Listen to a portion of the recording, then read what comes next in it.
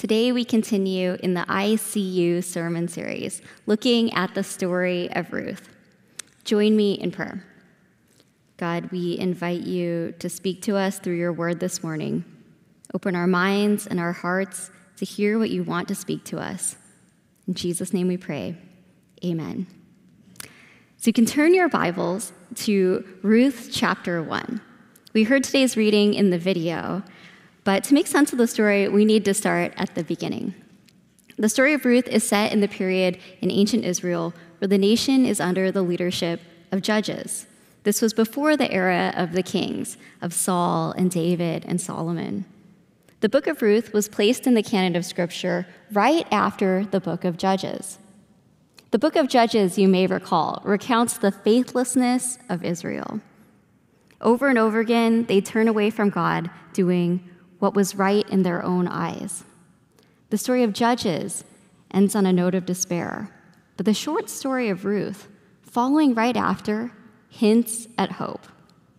In this short, easy-to-miss book of the Bible, we get a tender story of the loving kindness of God and the empathy and mutual care that flows out of the lives of the people who love God. We'll begin today's story beginning from Ruth chapter 1. In the days when the judges ruled, there was a famine in the land, and a certain man of Bethlehem in Judah went to live in the country of Moab, he and his wife and 2 sons. The name of the man was Elimelech, and the name of his wife Naomi, and the names of his 2 sons were Mahlon and Chilion. They were Ephraimites from Bethlehem in Judah. They went into the country of Moab and remained there. But Elimelech, the husband of Naomi, died, and she was left with her 2 sons. These took Moabite wives. The name of one was Orpah, and the name of the other, Ruth. When they had lived there about 10 years, both Mahlon and Chilion also died, so that the woman was left without her 2 sons and her husband. Then she started to return with her daughters-in-law from the country of Moab, for she had heard in the country of Moab that the Lord had considered his people and given them food. So she set out from the place where she had been living, she and her 2 daughters-in-law, and they went on their way to go back to the land of Judah. But Naomi said to her 2 daughters-in-law, "Go back, each of you, to your mother's house. May the Lord deal kindly with you, as you have dealt with the dead and with me. The Lord grant that you may find security, each of you, in the house of your husband." Then she kissed them, and they wept aloud. Orpah kissed her mother-in-law, but Ruth clung to her.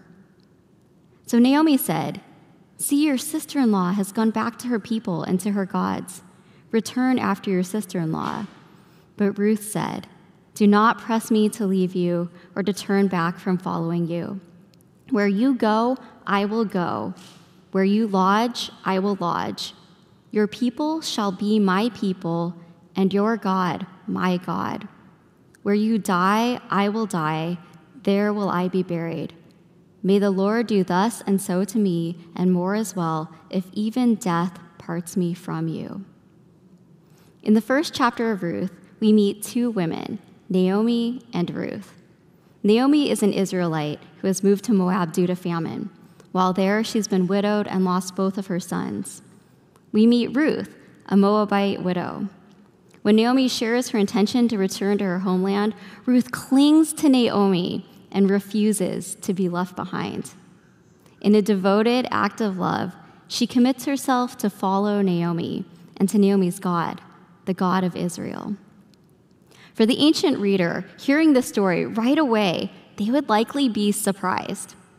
This isn't a story about Elimelech, the male head of the family. He gets killed off right away. This isn't a story about political leaders or military victories. In fact, I'll warn you in advance, there are no miracles in this story, no magic, no battles, no heroes with superpowers. Nothing out of the ordinary. This is a story about 2 women. And not just any women, but widows, one old and one young and a foreigner. In ancient Israel, widows, orphans, and foreigners were among the most marginalized social categories. In a patriarchal society, women needed male relatives for security and income. Widows or orphans were left helpless. Naomi recognizes that she will not be able to provide protection to Ruth and encourages her to stay in her homeland and return to her family. But Ruth makes a surprising choice. She tells Naomi, "I'm going with you." This choice will put Ruth at an even greater disadvantage than being a widow. She will now be a foreigner. Foreigners were often exploited and oppressed. Over and over again in the Old Testament, God is reminding his people to stop exploiting foreigners. Exodus 23:9, "You shall not oppress a resident alien. You know the heart of an alien, for you were aliens in the land of Egypt." Leviticus 19, "When a foreigner resides among you in your land, do not mistreat them. The foreigner residing among you must be treated as your native born. Love them as yourself, for you were foreigners in Egypt. I am the Lord your God." Deuteronomy 10, "God defends the cause of the fatherless and the widow and loves the foreigner residing among you, giving them food and clothing. And you are to love those who are foreigners, for you yourselves were foreigners in Egypt." Ruth, in choosing to go with Naomi to Israel, is now in a position of both deep vulnerability and incredible agency as she makes the decision to go with her mother-in-law. This introduction of Ruth and Naomi as protagonists in this story tells us something that is important for us to understand and easy to miss as modern readers. God sees women. Even in a patriarchal world, the God of Israel saw women. God sees women as agents in their own stories. God hears the cries of women. God sees the marginalization of women, the injustices done to women. For all of the women here today, hear this truth. God always has and always will value the lives of women. No matter where we turn in Scripture, the Old Testament or the New, we encounter a God who sees women and has compassion on them, who empowers them, and who invites them into mission. We see this from the very beginning when God creates Eve, the first woman. Both Adam and Eve are created in the image of God, the Imago Dei. We see this with Jesus' interactions with women. When Jesus meets the Samaritan woman at the well, she has such a powerful encounter with Jesus that she becomes a missionary to her hometown, telling them to come and see this man who knew everything about her. So women, no matter what we've been told by the church or the culture, we are full participants in the kingdom of God. We are agents in our stories.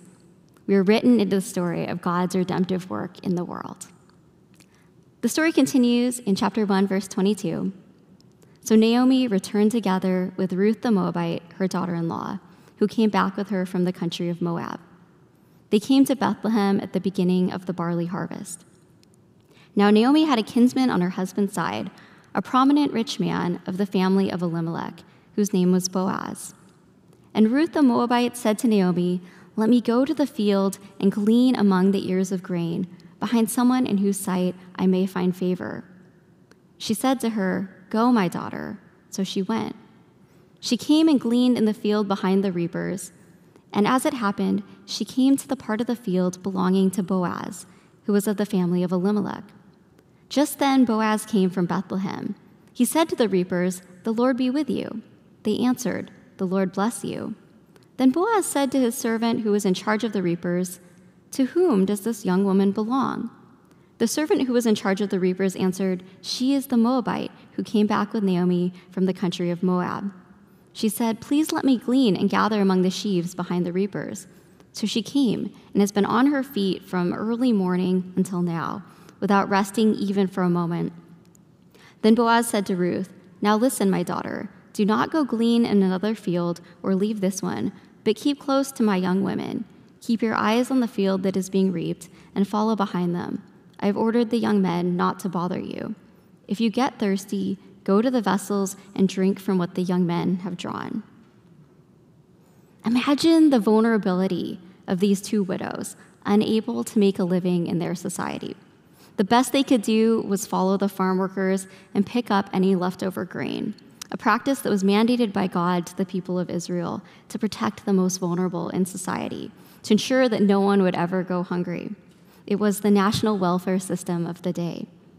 But it was not easy to work, and it's hard to imagine how Naomi would have eaten if this young, able-bodied Ruth had not come along to labor in the fields. Ruth proves herself to be a hard worker, standing out to the reapers with her diligence. Notice what Ruth is called here, Ruth the Moabite.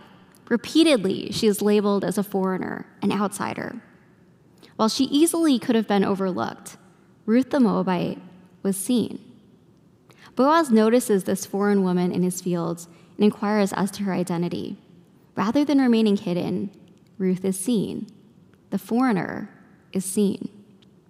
Widows and foreigners were the most outcast in society, so the fact that this book is in our Bible should give us pause. Even when society overlooks women and the marginalized, God does not. They are being written into God's story. We are being written into God's story. The book of Ruth is the only book in the canon named after a non-Israelite. Yahweh is the God of Israel and his people, but Ruth, a Moabite, becomes one of his people. Yahweh's special relationship with his people was never meant to be exclusive, but a picture of God's love for the nations. As I was reflecting on this passage, I couldn't help but think about what it's like to be a foreigner in the U.S. today. I found myself in an incredible, diverse, international community over this last decade since coming to Seattle. I can't personally claim to have experienced what it feels like to be a foreigner here, but I've had the gift of hearing many stories and the perspectives of my friends who have come here as international students and scholars. While there are many kinds of stories and many kinds of experiences, one theme that I've heard quite often is the theme of feeling not fully seen or invited into full participation. I recall one brilliant friend lament that she couldn't get scholarships as a non-citizen, that all financial aid was out of the question for her, and that she had to pay an even higher tuition than local students. She felt seen only as a source of revenue for an institution. I've heard many stories of graduate students being mistreated by their advisors because they knew that students would be too afraid to report them and risk having to leave the country. I've known friends who are treated as unintelligent due to their accents, despite being scholars in their fields. In so many ways, international students and scholars are often marginalized and mistreated for the advantage of dominant culture. So for all of us who feel unseen, who have been the foreigner or the marginalized, for all of my international friends who are hearing this right now, know that our God is a God who sees. And God looks at the foreigner with love and compassion and invites the foreigner into family. A few years ago, I had the opportunity to visit the US-Mexico border in Tijuana through an organization called Global Immersion. Global Immersion took a group of us from UPC to learn about the biblical call to be peacemakers and to think about how to put into practice in some of the most divided places, tackling some of the most thorny issues. We met US border guards and heard their hearts for keeping the country safe. We met activists who would bring water to people who were trying to illegally cross the border. We met mothers in Mexico who had been deported and were separated from their children in the US. We met deported veterans who had fought for the US military but were denied citizenship, and many more. Issues around the border and immigration are complex, but one story that has stayed with me ever since then was from a girl who was college-aged, around the age of the students that I worked with here at the church. She was a dreamer, a young woman who had been born outside of the US and had come as a young child before she could remember and was undocumented. She shared the fear that she had growing up of being noticed, that somehow she and her family would be seen and sent away to a country she had never known. When we think about the dynamics of what it means to be seen, there's a certain risk entailed in being seen. For a foreigner, there can be danger in being both seen and unseen. Ruth here is at risk as a foreign woman being seen in the fields. Note that Boaz has to warn the men not to give her trouble. A lone woman would be an easy target for all kinds of mistreatment. But Boaz sees Ruth, and his sight is full of compassion and kindness. a picture of God's compassionate seeing. He warns her to stay close to the other women and not go into any other fields outside of his protection.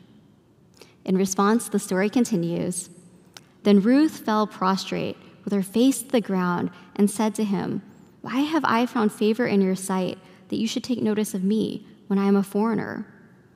But Boaz answered her, "All that you have done for your mother-in-law since the death of your husband has been fully told me, how you left your father and mother and your native lands and came to a people that you did not know before.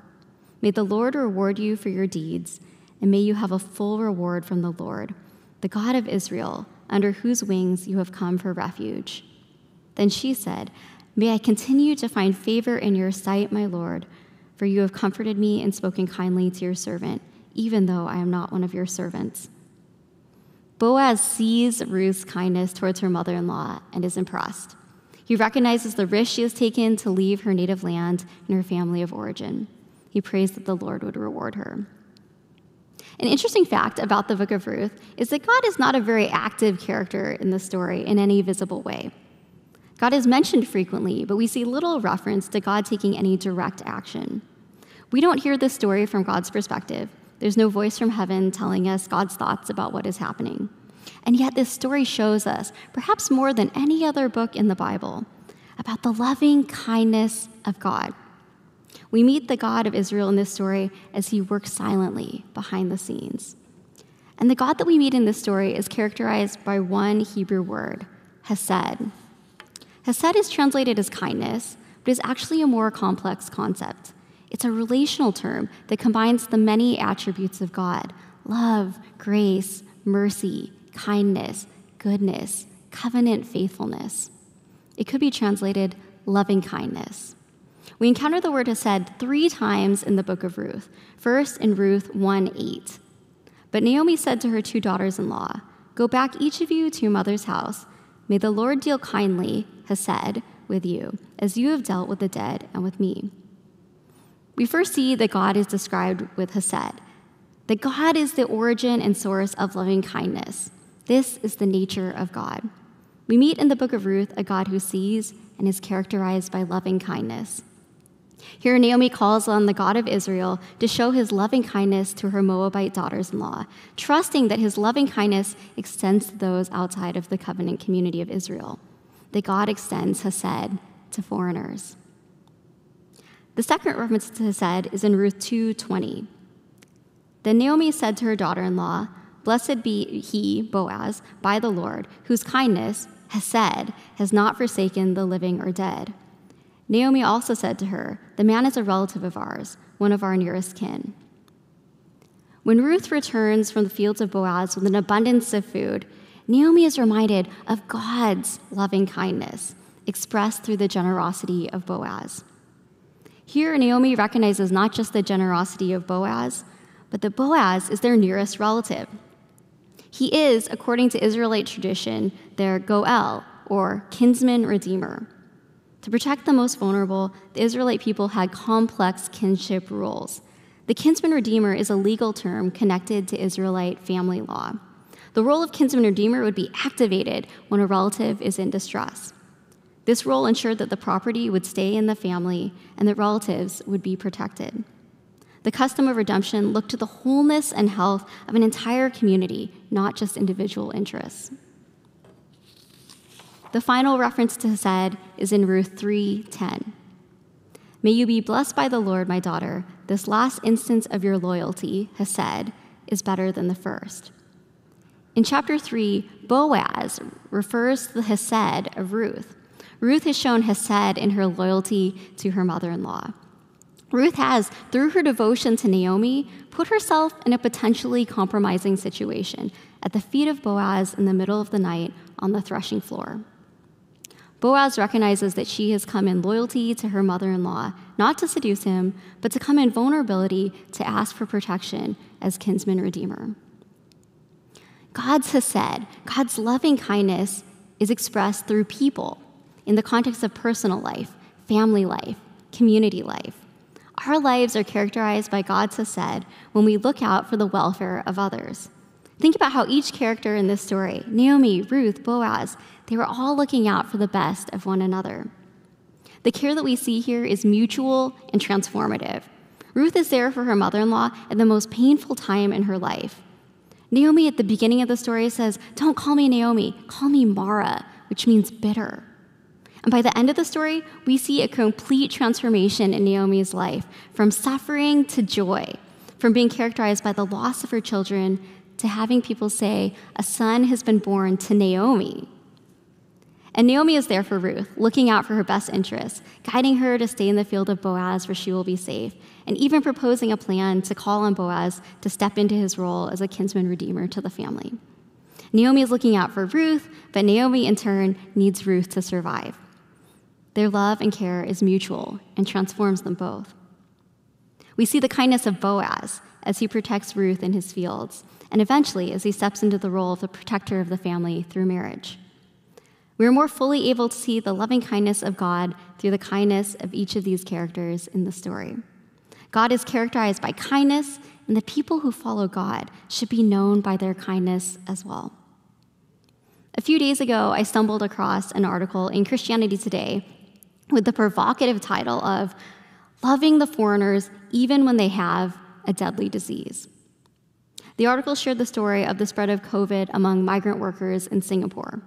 Most migrant workers in Singapore are from India and Bangladesh, but also Malaysia, Myanmar, and Thailand, working in construction or other low-wage jobs. It's common for migrant workers to live in dense communal housing, and at the beginning of the COVID-19 outbreak in 2020, the migrant workers in Singapore were particularly hard hit. In April 2020, Singapore had a lockdown, and many migrants were unable to work and struggled to eat as they could not go out with COVID spreading in their community, and food delivery became unavailable to them. But the Christians in Singapore saw the plight of the migrant workers. Their suffering did not go unnoticed. Christians started what would initially be a single day of food delivery that grew into a 4-month operation starting on Good Friday 2020. On that first day, they served 10,000 meals and discovered that many of the migrant workers hadn't eaten for days. They have now delivered over 1 million meals, serving over 21,000 migrant workers, and deep friendships have formed through what began as simple meal delivery.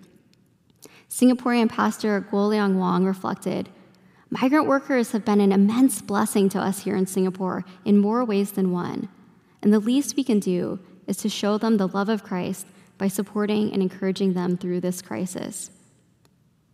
As one volunteer was searching the city, trying to find some of the hidden dormitories of migrant workers, he found 5 men sitting under a tap of water by the road. It turned out that these men hadn't eaten in 3 days, and all they had was the water from the tap to drink. When the volunteer arranged food for him, they told him, "Without you, we would have died. Thank you so much. Now we know that we have family in Singapore."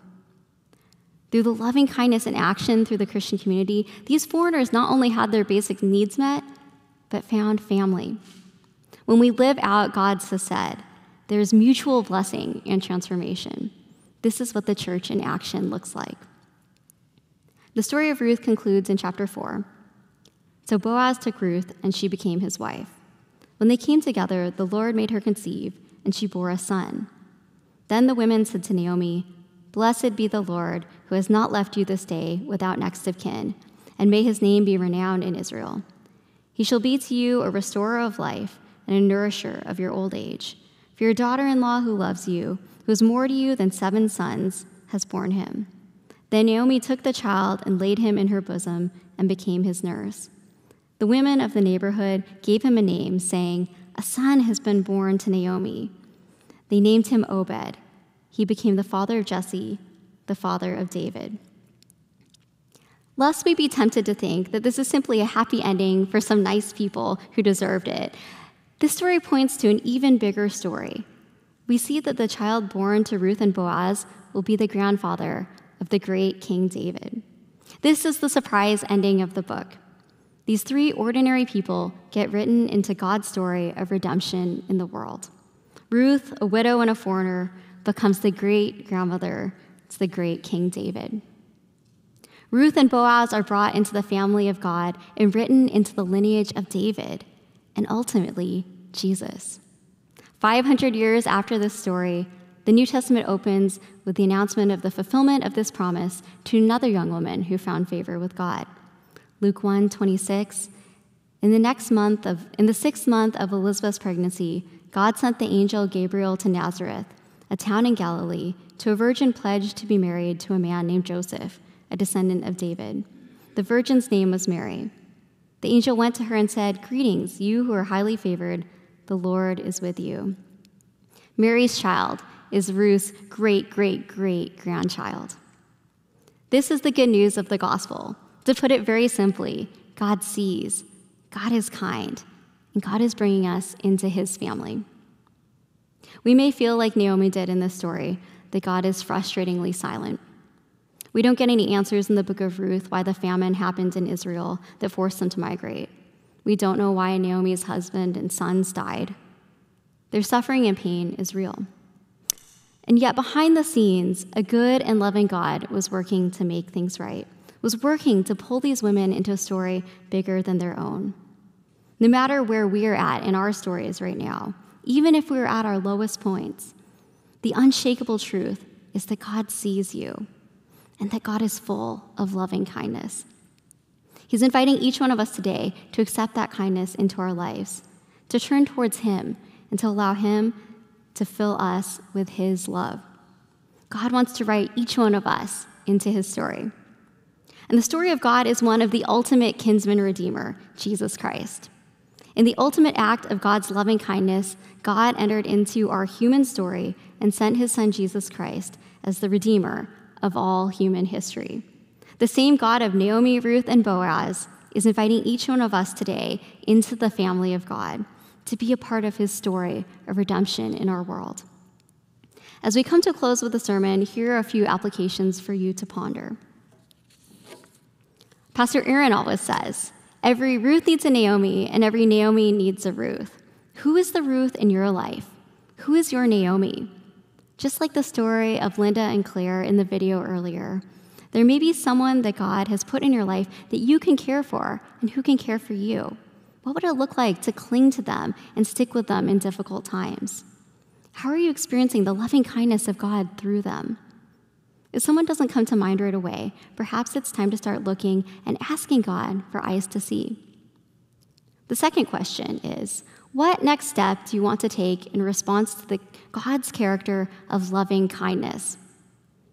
Every one of us needs a kinsman redeemer. Ruth comes in humility before Boaz, trusting that he will take care of her. She depends on his character. We can depend on the character of God and come vulnerably before our loving God. If you've never put your faith in Jesus, come today with honesty and vulnerability and put your trust in his trustworthiness. There's no one who will ever love you more, who will sacrifice more for you. Jesus has already sacrificed himself for you. Scripture tells us, while we were yet sinners, Christ died for us. Christ has died for you and for me. He offers us a new life, a life of fulfillment and purpose, a full participation in the family of God. Through Jesus Christ, we are no longer foreigners or widows, but brothers and sisters in the family of God. Let's pray. God, we thank you for your loving kindness towards us. We thank you that you see us even in our lowest moments and love us. We thank you, God, that you see the marginalized, the foreigner, the oppressed. And we ask for your eyes to see those who are hurting around us. Fill us with your hesed and mold us, your church, into a community characterized by loving kindness lived out through our actions. May we be your hands and feet in this broken and hurting world, Jesus. We give our lives to you, our loving God. Amen.